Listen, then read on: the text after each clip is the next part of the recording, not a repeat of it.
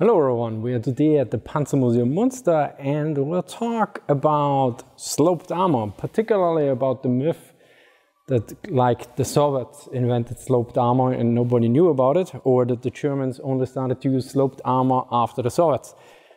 Well, this is a Sonderkraftfahrzeug 52 and it uses, as you can see, sloped armor, and the first time they were put in service was in 1939. T-34 saw the first action in 1941.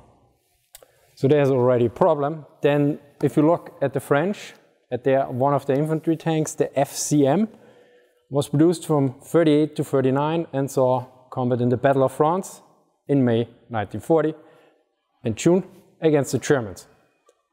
So it's rather obvious that the Germans knew and ran into sloped armor before. But there's the issue that Panzer III, Panzer IV, also the Tiger, all have boxy armor, non-sloped. Then suddenly, with the Panther, after the T-34, their sloped armor comes up. So it kind of seems to be, well, was there some influence? We can assume that there was definitely an influence with the sloped armor. So Hitler requests sloped armor for the future King Tiger, basically, at one point. And this is likely due to experience with the T-34.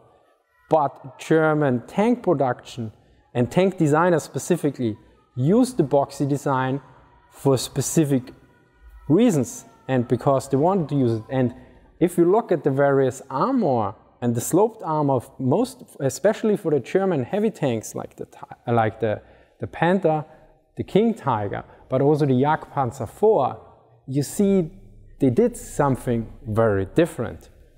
Speaking of different, here is a word from today's sponsor, our own publishing house, which exists thanks to all of you.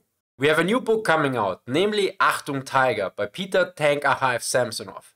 It looks at the Tiger's survivability on the battlefield from a Soviet and Western Allied perspective, using primarily original sources from the time period.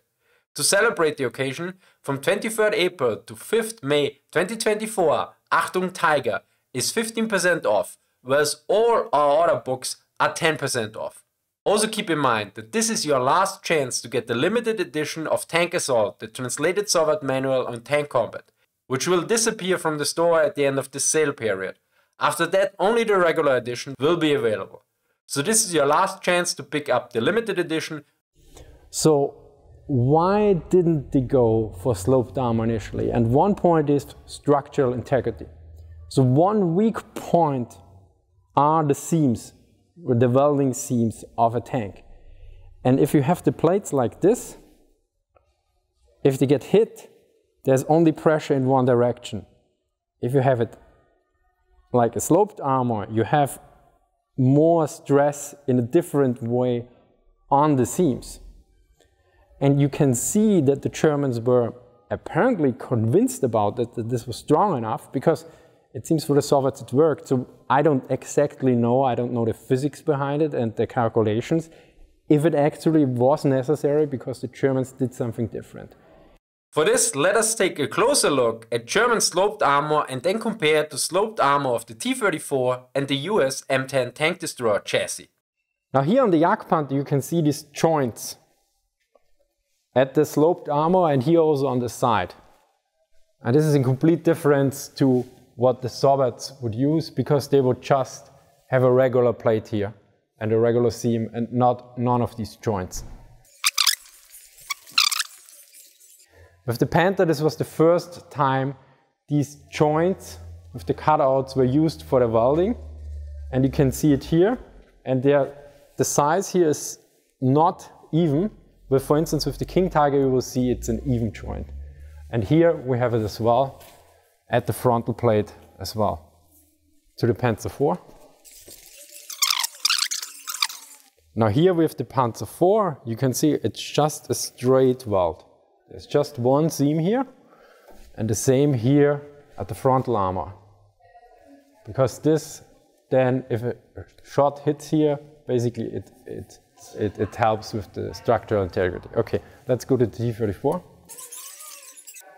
And here with the T-34 you can see in contrast we have a sloped armor, but there are no joints like with the Panther. We have just a straight weld over here. Let's now look at the T-34-85. Similarly, no interlocking or something, just a straight seam.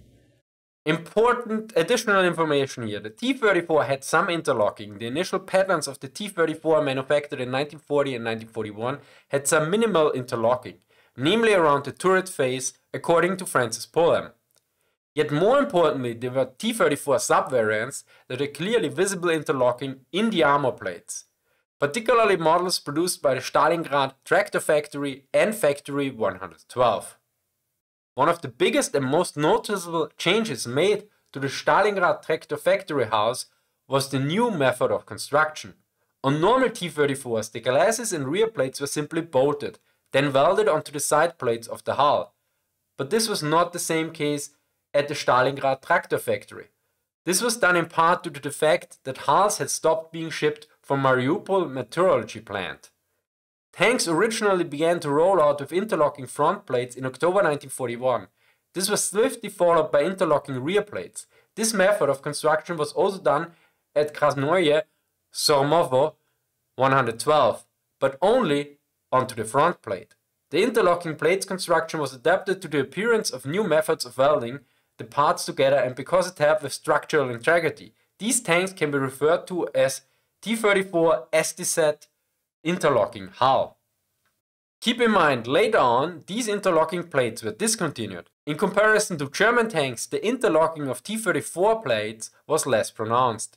Here you can see an approximation in blue of the interlocking frontal plate of the T-34. Also, the IS-2 had an interlocking on the lower and upper frontal glasses plates. Perfect. Now to the King Tiger.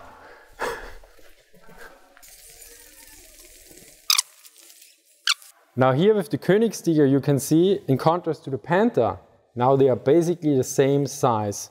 And this is basically how it was done in late war. So you can also see that the Germans adopted this technique also over time. So with the Panther it was the first one, and with the Königstiger it was one of the last one, how it was done with these joint, interlocked, basically armor plates. And here you can see on the M10 from, I mean this is a British gun, but it's basically an American vehicle, and here you can see there's also no joint, it's just a regular weld. If you look at one of the cheaper German late war designs, namely the Jagdpanzer 38, which is generally called Hetzer, we see a bit of a difference. Here you can see that the frontal armor plates that are welded with the side armor plates are not interlocked. Meanwhile, the upper and lower glasses plates use interlocking similar to the other German vehicles. The question is now, why didn't the Germans build interlocking armor plates with sloped armor in the first place? To cut out these rectangles from an armor plate, which is very strong and very thick, you need a special cutting process.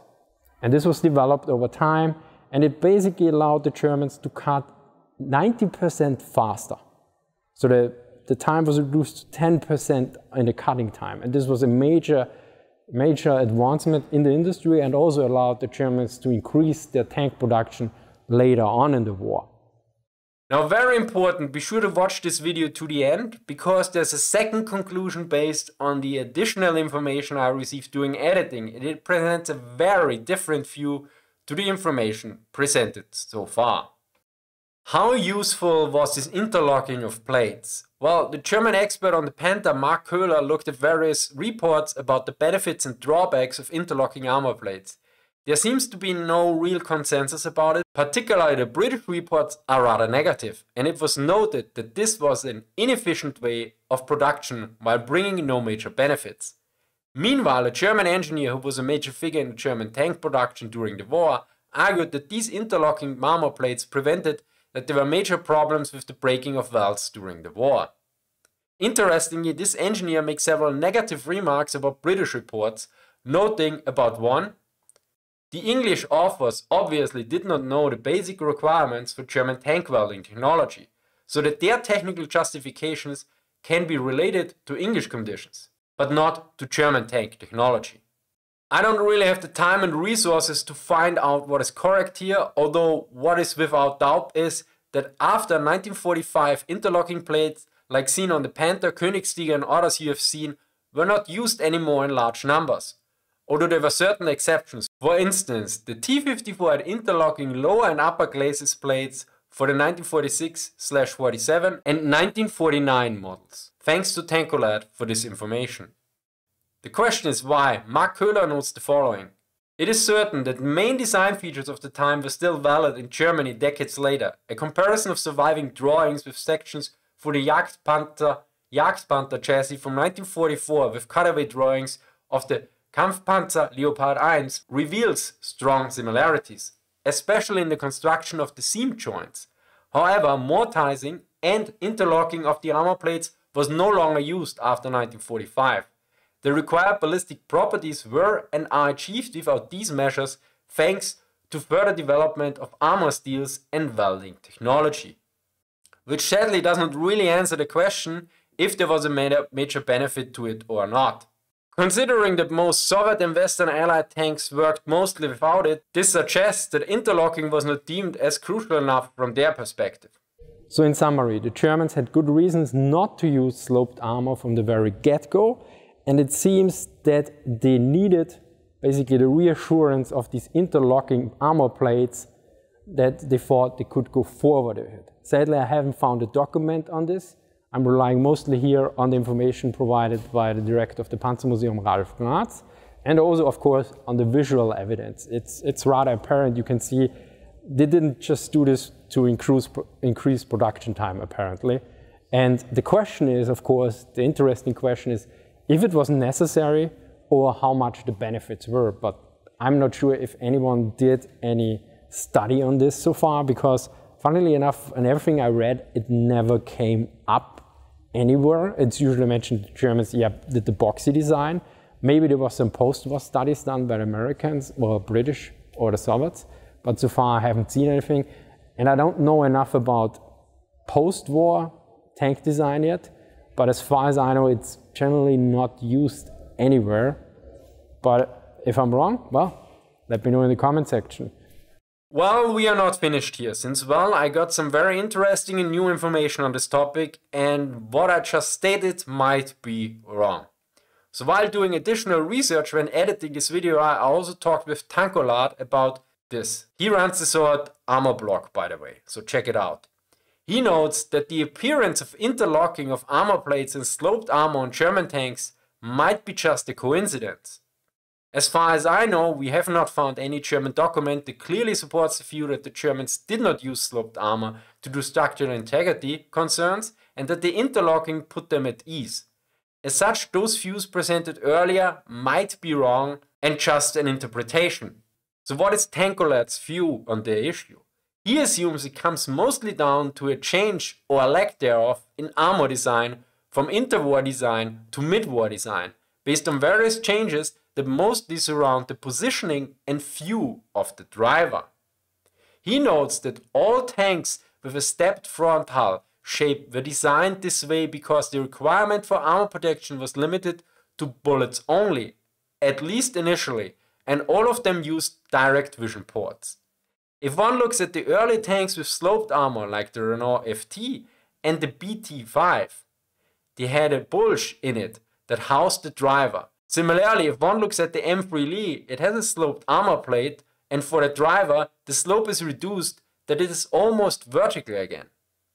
He particularly notes that World War II tank design ultimately marked the death of the direct vision port, and it started tanks relying entirely on periscopes for crew vision, and many design details in hull shapes and cupolas were affected by this change. This seems also to be confirmed to a certain degree by the writings of the German engineer that noted that Winkelspiegel periscope sights were a solution in design of armored hulls.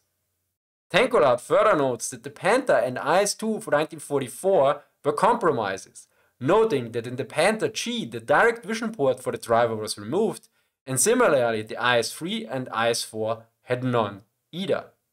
In his view, the disappearance of stepped hull nose design was fundamentally a reaction to the enormous leap in firepower from all sides during World War II.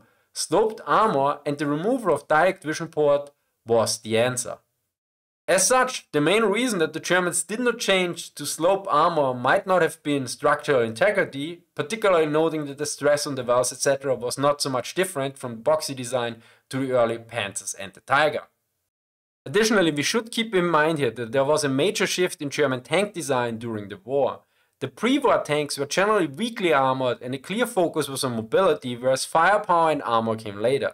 This becomes particularly apparent if one compares French and German tanks in 1940. Already in May 1941, so before Operation Barbarossa and encountering the Soviet T-34s and KV tanks, Hitler requested heavily armored tanks and a major increase in firepower. This shift is clearly reflective of the Tiger and Panther, where armor has become far more important in German tank design than previously. Yet back to the topic of why German sloped armor was introduced. Sadly, ultimately, I have to say I don't know. I mean, I learned a lot doing that video, but I'm still not sure. Although I was at one point, and then I started to ask too many questions. Big thank you to Tankolad, additional thank you to Francis Pulham, and also to Peter from Tank Archives for answering various questions about the interlocking armor plates regarding Soviet tanks. Also a big thank you to Andy behind the camera for helping out with filming and following me from interlocked plate to interlocked plate. Thank you to the Tank Museum at Bovington for inviting me. Big thank you to the Panzermuseum Munster for inviting me. Thank you for watching and see you next time. Bye.